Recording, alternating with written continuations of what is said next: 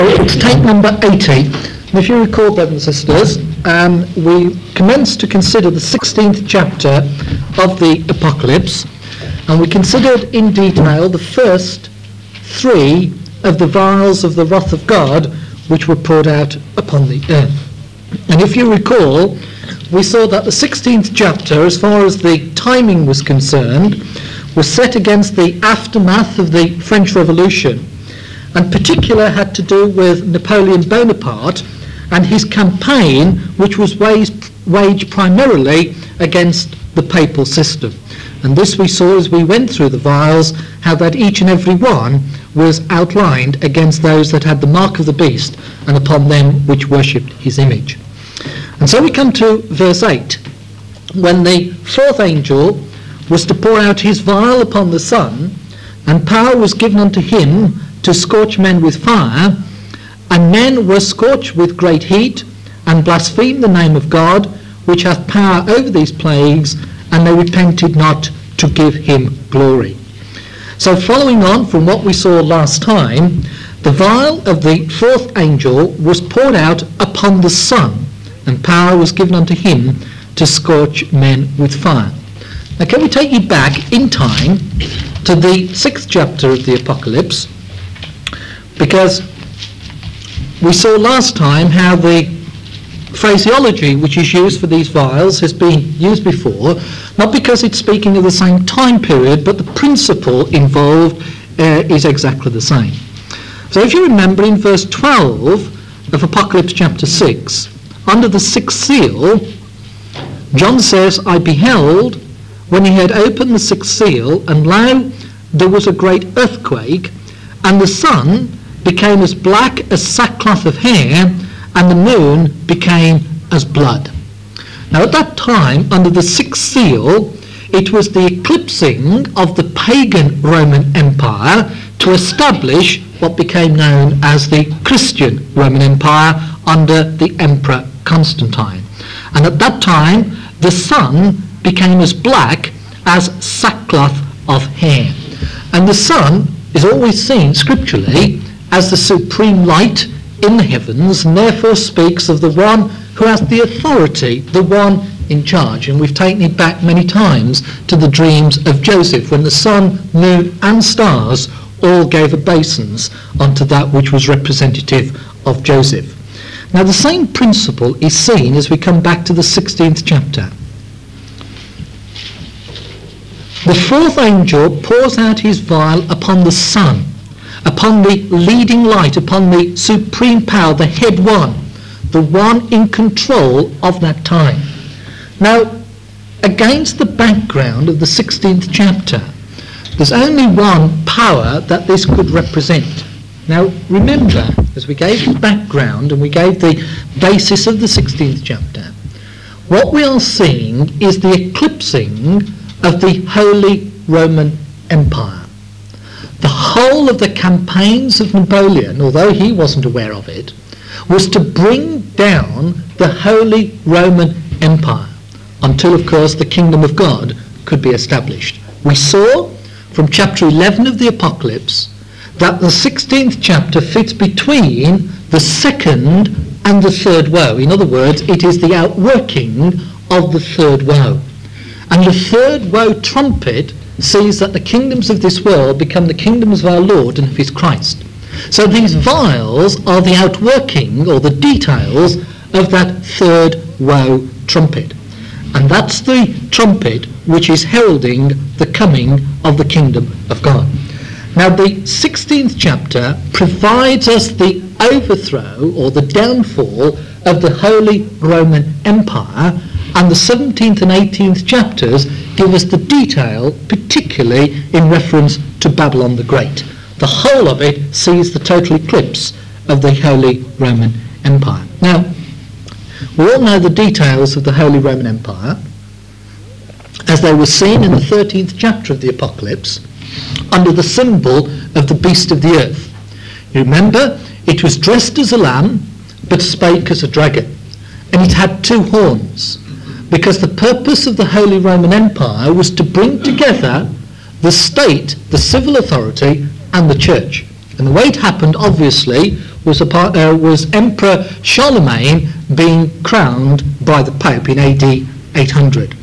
Now, what we are seeing throughout this 16th chapter is the victories and the aftermath of the French Revolution, mainly with Napoleon, to bring about the downfall of this Holy Roman Empire. Now, as we've seen in the first 3 vials, the prelude to this, in this 4th vial and then the 5th vial, we are going to see how Napoleon comes to the very crux and the heart of this empire. You'll notice in the 8th verse, under this 4th vial, it's poured out upon the sun, and then you'll notice in the 5th vial, in verse 10, it is poured out upon, he poured out his vial upon the seat of the beast, and his kingdom was full of darkness. So the 4th vial is going to be poured out upon the very heart, the very power, the leading authority of the Holy Roman Empire, as it was at this time. Now I'm going to read to you just a portion from Brother Robert's 13 Lectures of the Apocalypse, page 134. Now he puts it very concisely and gives us the details of this 4th vial, and he says the history of the period exactly answers to the requirements of the prophecy. It brings the Austrian Empire before us. You must remember that the position of Austria in those days was very different from what it is now. Before the wonderful papal destroying exploits of Napoleon I, the Austrian Emperor was Emperor of Germany, the military head of the Holy Roman Empire, the second horn of the two-horned, i.e. Pope and Emperor, or State and Church, beast of the earth. He was the most considerable member, the overshadowing power of the European system. He was the son of the system, whose light gave strength and cheer to those enjoying his patronage, and the withholding of whose rays caused darkness. The pouring out of the 4th vial upon this son was effected by the victories and outstanding pretensions of Napoleon, who, after the temporary settlement of the Italian campaigns, which we saw under the 3rd vial, adopted an attitude towards the sovereigns of Europe that led Austria to put forth her whole strength in a vain attempt to crush the formidable enemy, which had sprung up in the presence of an affrighted Europe to the old order of things. The result was a war of great severity, spread over the principal regions of Middle Europe and subjecting populations to a great and a scorching heat of affliction. The occupations of peace were suspended, vast tracts of land were desolated, and countless thousands fell victim to the calamities of the time, which, however, as the sequel shows, did not have the effect of inducing enlightened repentance. Austria was overthrown. Peace ensued for a season. And that is the basis of this 4th vial. And the one particular point which Brother Roberts makes there, which we need to underline for those who are, up in the history, is that at the time of the exploits of Napoleon, the Emperor of Austria was also Emperor of Germany. The secular power of the Holy Roman Empire was vested in the Emperor of Austria at that time. So when all the wars which needed to be waged on behalf of the papacy was done, it was the Emperor of Austria who was the one who carried out his will. The French, as Charlemagne had been obviously, the power had gone from them through to Germany and now was vested in Austria. And so, verse 8, the 4th angel poured out his vial upon the sun, and this was the Emperor of Austria, the leading power, the leading light, the head one, the secular power, the state power of the Holy Roman Empire. And power was given unto him to scorch men with fire. So great was the severity of the judgments which Napoleon poured out upon him, obviously under the influence of Almighty God. And men were scorched with great heat, and blasphemed the name of God, which hath power over these plagues, and they repented not to give him glory. Now, it's very interesting, the phraseology of verse 9, because don't forget, Napoleon had overthrown in his country and other places where he'd been victorious all the pretense of the church. And therefore the war which ensued with Austria, men blasphemed God, because from their point of view they saw it not as God directing the state of affairs, but they saw it as the overthrow of the actual church. They thought God was against them because he was allowing a power like Napoleon was to overthrow the very vestige of religion. And therefore they repented not to give him glory. But why should the Revelator put that in? Well, can I take you back to the 6th chapter?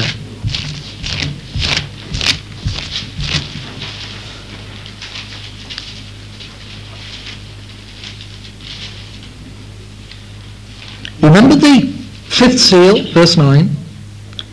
Remember the souls under the altar, those that had been slain for the word of God and for the testimony which they held.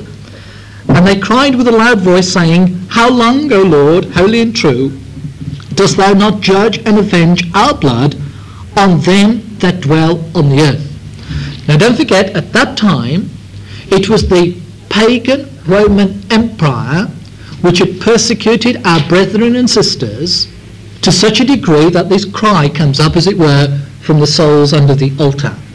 And some respite was given when under the 6th seal, Emperor Constantine came on the scene and championed the cause of Christianity. And for a period, very short period as we saw, there was some respite for our brethren and sisters. Then, because they wouldn't toe the line and wouldn't agree with the edicts which Constantine placed upon them, there was persecution once more. Now when we come to the 11th chapter, under the symbology of the two witnesses, we've seen, and we saw at the beginning of our consideration of the 16th chapter, how that in verse 1 there was a reed like unto a rod given to the angel, and this angel said, Rise and measure the temple of God and the altar and them that worship therein. But the court which is without leave out and measure it not, it is given unto the Gentiles. And the holy city shall they tread under foot 42 months. Now don't forget therefore that for this period of 42 months, 1260 days, 1260 years, our brethren and sisters had been persecuted by this papal power. Constantine started the persecution which was taken up by his successors.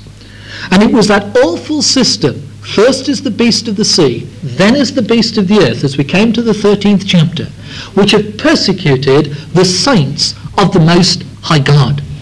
Now what God was doing in the 16th chapter was persecuting that very system which had brought down so many of our brethren and sisters.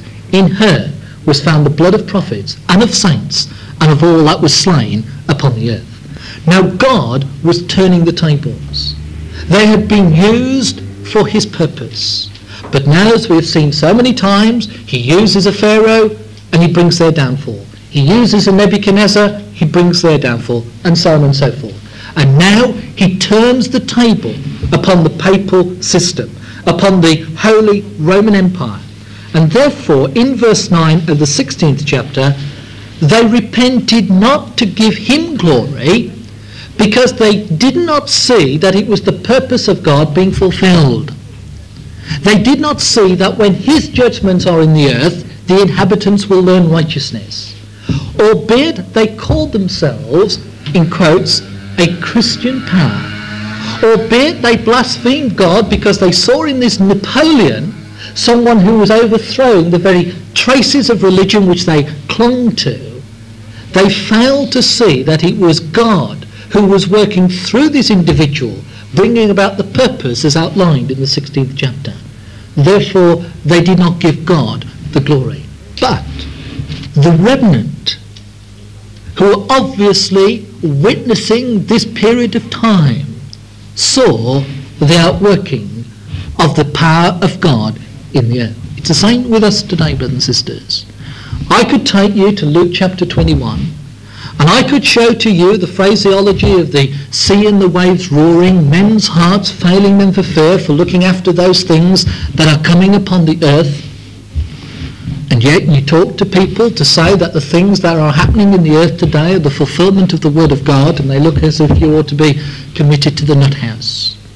And no doubt in these times, as in previous years, people, even people who have a profession of religion, still do not see the signs of the times as they are being worked out in the earth. And so at that time, although they cursed God because they thought the terrible judgments which were coming upon the Holy Roman Empire was very opposite to the purpose of God, they didn't see that God was in control of all events, and therefore they repented not to give him the glory. Now, moving from the fourth vial to the fifth vial, we now move to the other part of the horn of the beast of the earth of chapter 13. We move from the civil, from the secular, from the national to the ecclesiastical. We now come to the seat of the beast itself. So if you think of that two-horned beast, the one horn representing the state, the other horn represent the papacy. That two-horned beast which became the Holy Roman Empire, the bringing together of state and church. This 16th chapter is seeing the overthrow of that system.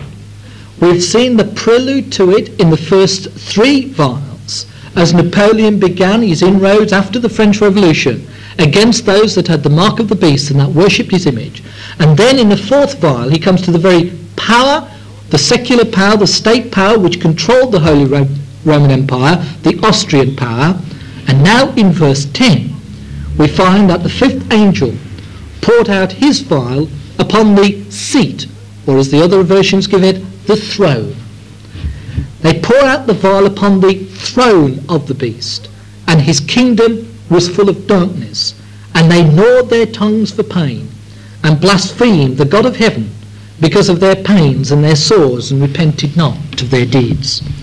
Now here we have therefore the vial poured out upon the papacy itself, the very throne, upon Rome itself, upon the Pope, and the very things which belong unto him. And again, I'll read a section very briefly from 13 lectures on the Apocalypse, and we read from page 135 under the heading of the fifth vial. Now he gives you some details about the beast of the earth, but we won't go into that. And he says, and I'm quoting from the top of page 135, the seat of the beast is Rome, but apart from which the imperial tradition was recognized. The papal element of the beast was always the most considerable, as occupying the traditional seat of the empire, besides putting forth special pretensions to authority. The imperial element was enthroned at Vienna, the Emperor of Austria. But the religious element was always at Rome with the Pope, and therefore as he was seated on the 7 hills. Now the fifth vial was poured out therefore upon his kingdom, and he's talking about the popes. And what could man avail to help? Napoleon raised an army which hurried into Italy with his usual veracity and dash, and overthrew all the forces brought into the field against him. Darkness immediately set in order the seat of the beast, the Pope was taken prisoner and brought to France. He was made to pay the expenses of the war. The papal kingdom was extinguished. Rome was degraded to the position of a second-class city in the French Empire, and offered the privilege of representing herself in the French Assembly in Paris by 7 delegates. The cardinals and friends of the Pope had a dreadful time of it. They were stripped of their wealth. The ecclesiastical property was taken from them. The churches given up to public use and even pillage.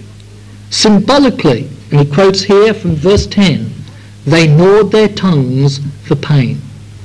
After many a prolonged and determined effort to throw off Napoleon, they accepted the situation and acquiesced in the extinction of the kingdom in which they had hitherto been the lights, but which was now full of darkness. Afterwards, the darkness passed away. The papacy never recovered from the shattering effects of the judgment of the vials.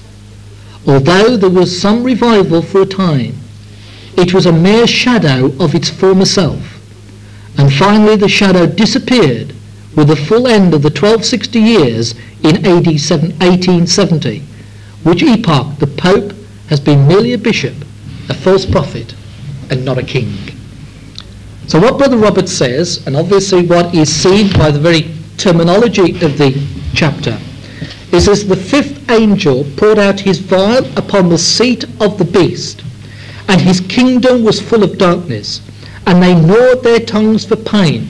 So severe was the judgment of Napoleon upon the papacy, and they blasphemed God as they had done in verse 9, because they thought, obviously, that the secular power which Napoleon was anti everything that religious, and therefore they blasphemed God because he obviously had not gone to their defence. Now, with this, what Brother Roberts has indicated, and what we saw in the 11th chapter, the actual papal power, the loss of all his temporal lands and his temporal power actually occurred in 1870. But from this time of the French Revolution and onwards, the papacy was a mere shadow of its former self. Now, I'll say something again, and I know it's repeating it, but I'll just be brief. We've got to appreciate that the papacy at the time of the French Revolution was not the papacy of today. It controlled and dominated Europe. The Holy Roman Empire was still supreme. The Emperor of Austria was his champion, and he owned vast areas of lands and countries. Everything was done with the authority of the Pope. No man could buy or sell save those that had the mark of the beast or the image or the things pertaining to it. That's how powerful and influential was the papacy and the Holy Roman Empire at that time. Unfortunately, because its history as far as we're concerned, we never consider them in that light. But we've got to appreciate that the only way that these things were part of the purpose of God was they had to be put out of the way. God had to destroy the very power which this Holy Roman Empire had in order to make way for the events which we have seen in the past 100 years. It was necessary for these things to happen as a prelude to the time of the end. And that's what we're going to see in the next few verses of this 16th chapter. So, to sum up briefly the effects of the vials, the first 5 vials, they were directed against the Holy Roman Empire. It was the aftermath of the French Revolution.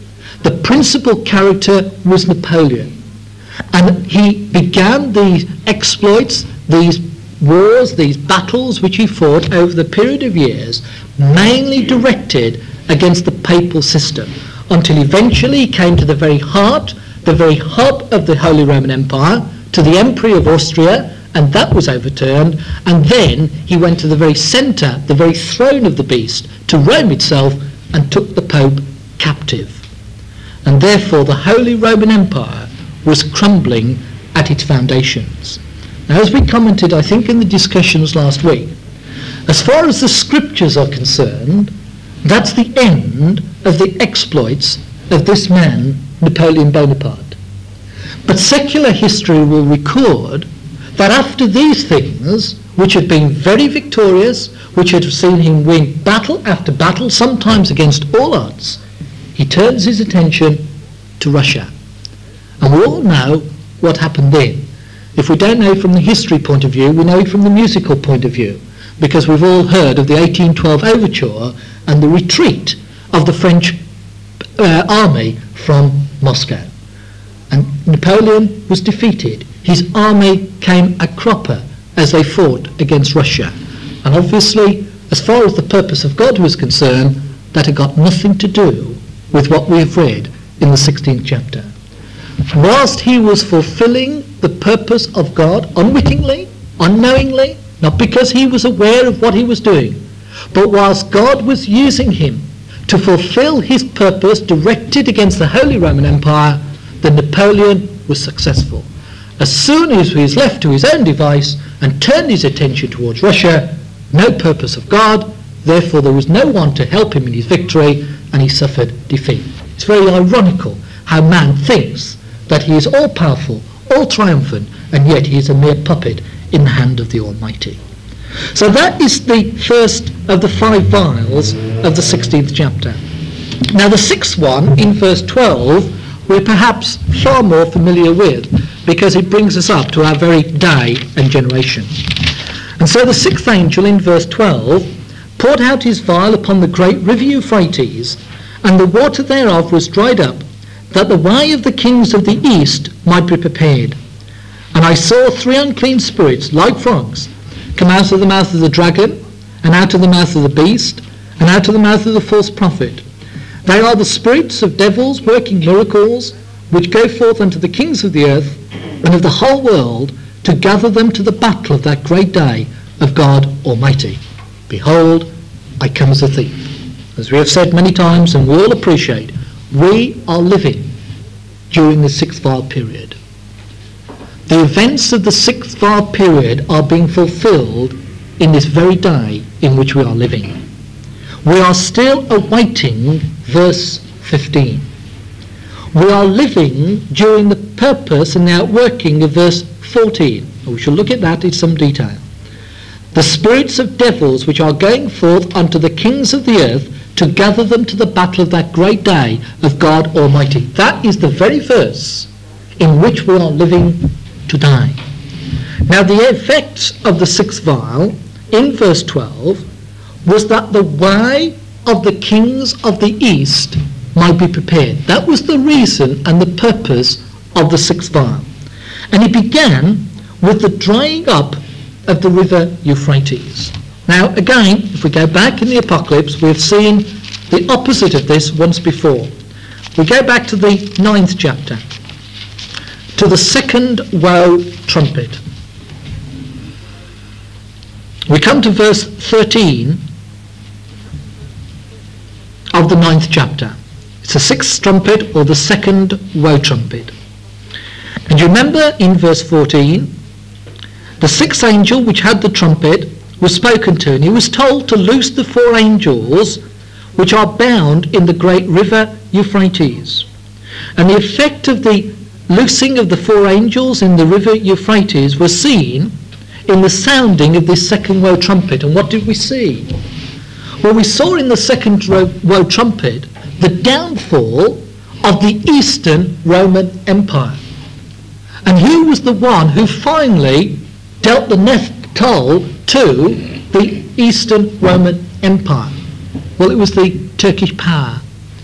And we saw under the 2nd woe trumpet the overflowing of this Turkish power, described as the one who had been bound in the great river Euphrates. And they overflowed their banks and spilt over until they dealt that crushing blow to the Eastern Roman Empire around the year of the 15th century. Now, we had seen that the first woe trumpet with Mohammed and the Saracens, had begun to eat away at the Eastern Roman Empire. But it was left to the Turks, to the Turkish power, under the symbology of this sixth angel, which had finally brought about the overthrow and the complete downfall of the Eastern Roman Empire. Now that was chapter 9. Now you'll notice that in chapter 9 we have the opposite to what we've got in the 16th chapter. In chapter 9 we've got the overflowing of the river. It was in flood because it was showing the emergence of this Turkish power to bring about the overthrow of the Eastern Roman Empire. Now we've got the very opposite. In verse 12 we've got the drying up of that same power. It's the same power. It's a Turkish power. But the sixth angel sees the drying up of the great river Euphrates, and the water thereof was dried up, that the way of the kings of the east might be prepared. And from the time of the fifth vial, we began to see the drying up of the Turkish Empire.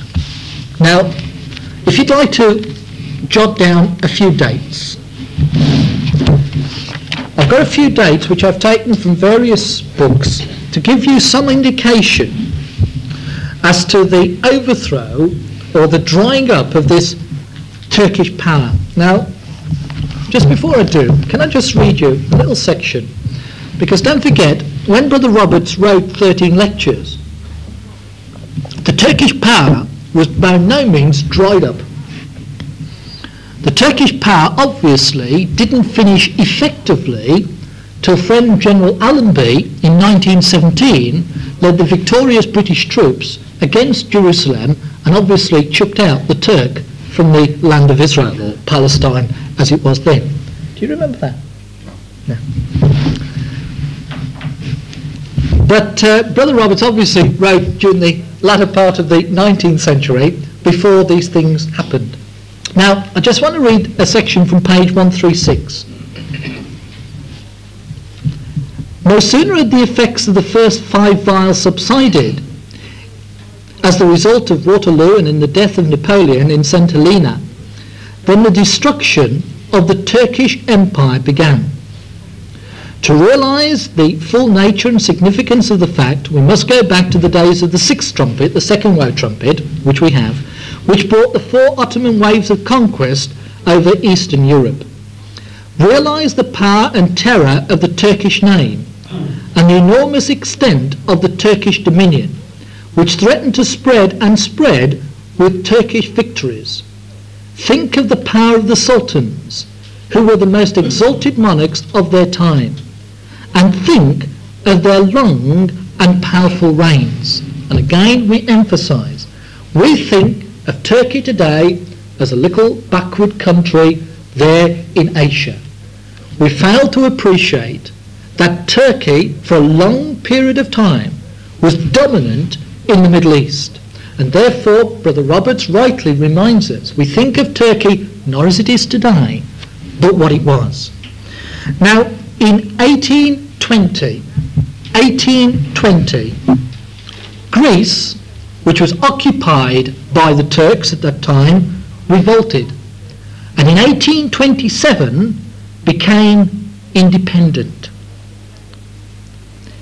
In 1828, Moldavia and Serbia revolted, and they became independent and grouped together into a country which we call today Romania. That was in 1828. In 1829, Algiers, which again was Turkish dominated, was taken by France, and in 1842 became independent. In 1832, Egypt revolted from the hands of the Turks. In 1853, perhaps George might remember that, we had the Crimean War, which of course, as you all know, was between Turkey and Russia, very good. Turkey and Russia. And Russia gained quite a bit of the territory of the round about the Black Sea and the area of the which now forms part of the USSR. And the victories continued until we all know 1914, 1918, Palestine and other parts of the Middle East was lost by the Turks to the British power. And it's significant that after the end of the First World War, in 1919, the Turkish Empire came to an end and a republic was established. And today, Turkey has no empire, like Britain has no empire. And Turkey today is a republic. It has no monarchy, it has no ruling sultans. Now, all this was done in verse 12. The drying up of this Turkish power was for the reason that the way of the kings of the East might be prepared. Now, because it's recent history, it's modern history, we can all get books which give us the details of this drying up of this Turkish power. But I'm sure, I know we've said it many times before, although we may not have done Roman history or the history of the Dark Ages, I'm sure we all have done about the Turkish power being dried up, and we certainly all know what happened during the First World War. So these things we know took place. It's something that we know has happened upon the world scene, but it was all for a purpose. It took 100 years to achieve. It started in 1820, it came around about 1920. It took 100 years to achieve, but there was a purpose, that the way of the kings of the East might be prepared.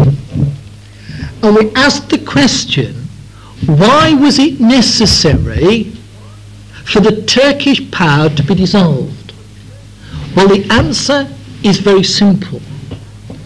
Who occupied the land of Palestine before the sixth vial was poured out?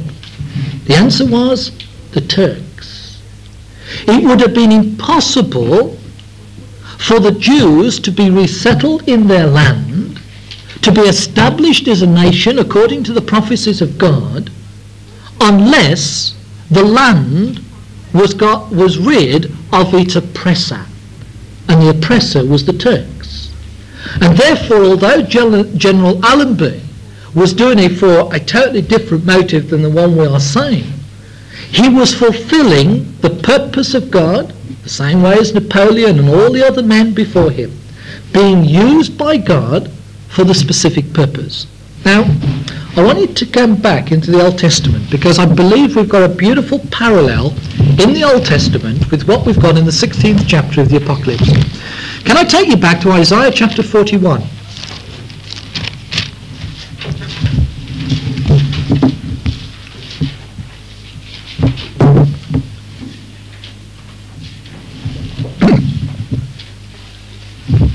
Isaiah 41. Keep silence before me, O island, says verse 1, and let the people renew their strength. Let them come near, then let them speak. Let us come near together to judgment. Who raised up the righteous man from the east, called him to his foot, gave the nations before him, and made him rule over kings. He gave them as the dust to his sword, and has driven stubble to his bow. He pursued them and passed safely, even by the way that he had not gone with his feet. Now this was a particular prophecy of Isaiah, which was directed principally towards one man. And the one man is described in verse 2 as the righteous one, or righteousness from the east. And he is called the King of the East, or the King of Righteousness in one translation. But let's just take verse 2 as it says. He was raised up, he was called to his foot, he gave him the victory, or he gave him the nations before him and made him rule over kings. So who was the prophecy speaking about? Well, if we don't know chapter 41, I'm sure we'll recognise chapter 44. If you check the context, you will find that it's speaking about the same one. Verse 28 of Isaiah 44. That saith of Cyrus, he is my shepherd, and shall perform all my pleasure, even saying to Jerusalem, thou shalt be built, and to the temple that thy foundation shall be laid. Thus saith Yahweh to his anointed, to Cyrus, whose right hand I have holden, to subdue nations before him, and I will loose the loins of kings, to open before him the two-leaved gates, and the gate shall not be shut. I will go before thee, and make the crooked places straight, and I will break in pieces the gates of brass, and cut in sunder the bars of iron, and I will give thee the treasures of darkness, and hidden riches of secret places, that thou mayest know that I, Yahweh, which called thee by thy name, am the God of Israel. Now we all know the setting of this 44th and 45th chapter of Isaiah. The raising up of the Medo-Persian power to overthrow Babylon. Now we've got the way it was done in that verse 1 of chapter 45, or referring back to verse 27 of chapter 44. That saith to the deep, be dry, and I will dry up thy rivers. And we're all aware of the way Cyrus accomplished the overturning of the city of Babylon. You remember, he diverted the course of the river, and he caused therefore the river to dry up, and he took his army upon the bed of the river, and the gates which were to the river bed were left open, and in one night Babylon was overthrown. Now, we don't need to go into the history, we're all aware of it, aren't we? We all know the way Cyrus accomplished the overthrow of Babylon. But the point I want you to notice that he is spoken of in verse 1 of chapter 45 as Yahweh's anointed. That saith to Cyrus, to his anointed, who right hand I have holden. He is called in verse 28 of chapter 44, my shepherd, the one who would perform all his pleasure. Now, I'm sure again we've all heard, or we've all done in our own study, the type of Cyrus to the Lord Jesus Christ, and a beautiful type he is. We've got to remember, he was a powerful, destroying king. He was a wicked, evil despot. But as far as this part of the purpose of God was concerned, he was raised up to overthrow the power of Babylon. And therefore he is called the anointed one, the shepherd. Now,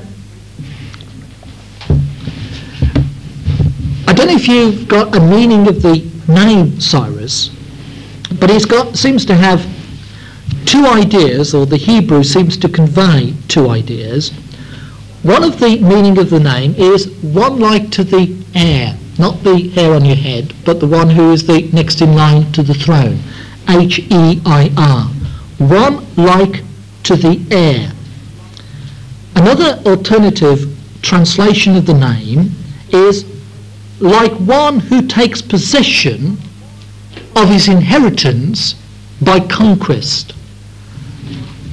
Like one who takes possession of his inheritance by conquest. And we can see the idea of the two meanings. One like the heir, and the heir being the firstborn would normally inherit all things. That is the one meaning of the name. But it goes a bit further than that. It's one who inherits, one who takes possession of his inheritance, but by conquest. It's not given him by right, just by handed down from father to son. It was one who was given the inheritance, but he had to achieve it himself. He had to take it by conquest. And we know how that happened. Now, the interesting point as we come back to chapter 41, he is the very man who is spoken of in verse 2. He is the one who is the righteous one from the east. He is the anointed one from the east. And therefore, when you think of a map, and you think of Medo-Persia, it was from the east that this man came to overthrow the power of Babylon. Now, what river did he have to divert in order to take Babylon? And the river, of course, was Euphrates. It was the Euphrates River that went right through the city of Babylon. And therefore, the river had to be dried up that this man from the east could go in to conquer Babylon. Now that's exactly what the 16th chapter of the Apocalypse is telling us. It was necessary for the river Euphrates to be dried up, that those from the east, and we shall look at that in a moment, might go in and take possession of Babylon the Great by conquest. Now, it wasn't the river being diverted which caused the overthrow of Babylon. It was the army of Cyrus who overthrew the power of Babylon. But it was necessary for the river to be dried up to provide the way by which Babylon could be overthrown. Now that's exactly what verse 12 of the 16th chapter tells us. The sixth angel poured out his vial upon the great river Euphrates, and the water thereof was dried up, that the way of the kings of the east might be prepared. Notice, it was being prepared. Exactly the same way as I'm sure many months and perhaps many years, I don't know if anybody's looked at it, do we know how long it took Cyrus to divert the course of the river? But he had to make all those canals, didn't he, to take the water away. But it took a considerable period of time for the river to be diverted. It didn't just happen overnight. And the Babylonians saw what was happening. They didn't realise what the effect of it was going to be. But they saw the gradual build-up until eventually the floodgates were loosened from the dam which had been built up to the side. And the water was successfully diverted away from its main course through into all these other channels, so that the water was dried up, that the way might be prepared for Cyrus to take his army into the city. And that's exactly what's happening in the 16th chapter. The way was being prepared by the drying up of the river Euphrates. And the way being prepared was so the conquest of Babylon the Great might be achieved. Now the overthrow of this Holy Roman Empire, which starts here in the 16th chapter with the exploits of Napoleon, ends in the 17th and 18th chapter with the overthrow of Babylon the Great. That is the purpose of the vials, to overthrow this evil system which has dominated this world for too many long centuries. But the way had to be prepared. And the drying up of the Turkish power was to prepare that way in order for the purpose of God to continue to be fulfilled until Babylon the Great was taken. Now we shall explain how that happens in a moment's time. But I want us to look at the moment at this phrase, the way of the kings of the East. Now because you're all good students, I'm sure you've got in your notes that an alternative rendering is that the way of the kings who are out of a sun's rising might be prepared. Now there is a reason for that. Now I brought along Vine's Expository Dictionary of New Testament Words. I've only brought that along because he gives a very interesting treatise on this word east. Has anyone got it? All got it? Right? So I'm obviously under the word east, it follows the authorised English. And the word in the Greek is Anatole, A-N-A-T-O-L-E,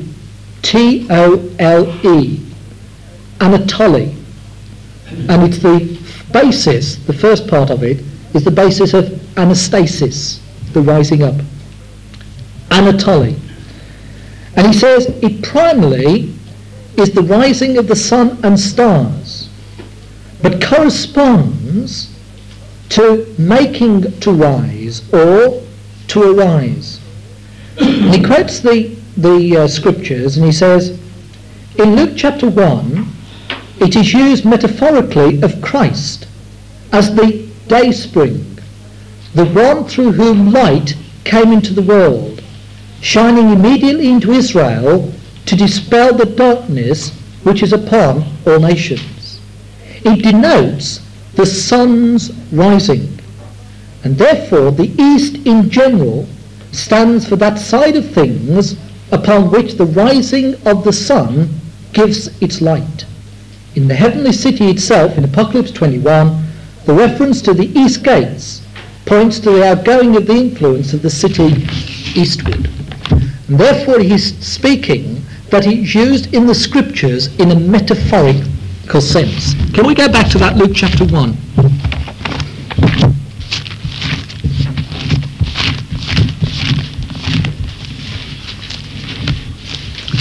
Luke chapter 1. Obviously it's the prayer of Zacharias. Verse 77, to give knowledge, or verse 76, speaking of John the Baptist, thou child shalt be called the prophet of the highest, thou shalt go before the face of the Lord to prepare his ways, to give knowledge of salvation unto his people, by the remission of their sins, through the tender mercy of our God, whereby the day spring, margin, the sun's rising. And it's this word, Anatoly. It's the sun's rising. It's the east. Same word. Whereby the day spring, the sun rising from on high, hath visited us. Why? To give light to them that sit in darkness and in the shadow of death. And darkness cannot live with light. We all know that from the scriptures. John, in his first epistle, gives a lengthy treatise on the way that darkness is expelled by light. We know it is a matter of fact, but he uses it from a scriptural point of view. So the Lord Jesus Christ is spoken of as this one, this day spring, the one of the east, of the sun's rising. And of course we all know it's taken from Malachi chapter 4. Malachi chapter 4, and in verse 2, how long you've got? 5 minutes? 3 minutes. Malachi 4 and verse 2, unto you that fear my name shall the Son of Righteousness arise, with healing in his wings, or beams as it should be better translated, and he shall go forth and grow up as calves of the stork. The Lord Jesus Christ is the Son of Righteousness. He is the day star, the sun's rising, the one from the east. Now, put that in the context of the 16th chapter. The water was dried up that the way of the kings of the sun's rising might be prepared. Now Cyrus was called the one of the east, the righteous one from the east. Now here we have got those who are the kings out of the sun's rising. Now we, brothers and sisters, are these kings. We are the kings of the east.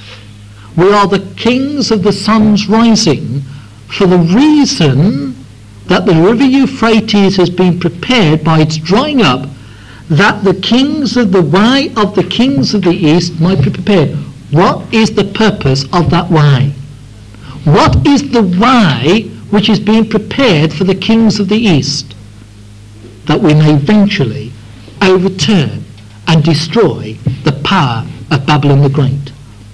And which is the one to whom the honour of the destruction of that place has been given? The saints in glory. Can I take you to the 17th chapter? Can I take you to verse 13?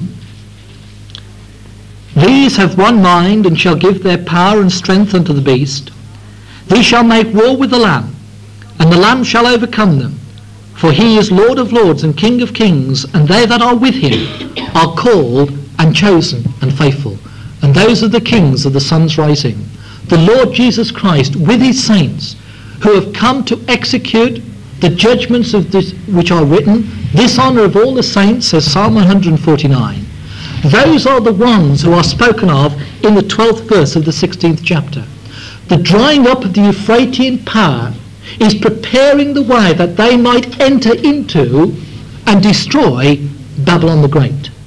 And the whole of the rest of the outworking of the sixth vial is with that end result in view.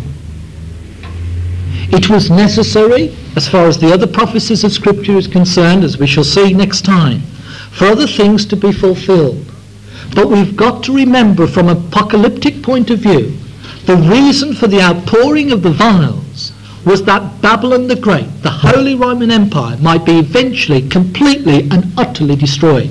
And the drying up of the Euphratean power of the Turkish Empire was so that that way might be prepared for the Lord Jesus Christ to return to the earth, for the saints to be judged, to be given immortality, so that Babylon can be destroyed in the outworking of that purpose. And we shall see how that transpires next time.